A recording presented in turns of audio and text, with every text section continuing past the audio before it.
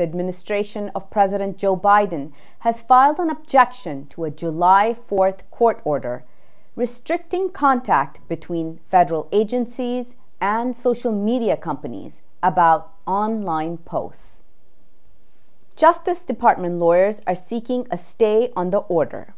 U.S. District Judge Terry Doughty is overseeing the related lawsuit filed by Republican officials in Missouri and Louisiana, as well as a conservative website.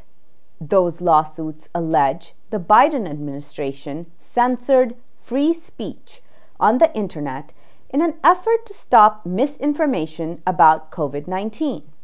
Justice Department lawyers say Doughty's order was too broad.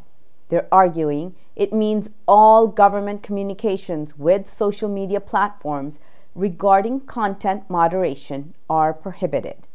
They also noted that Doughty found no evidence to support the claim that federal officials threatened social media companies.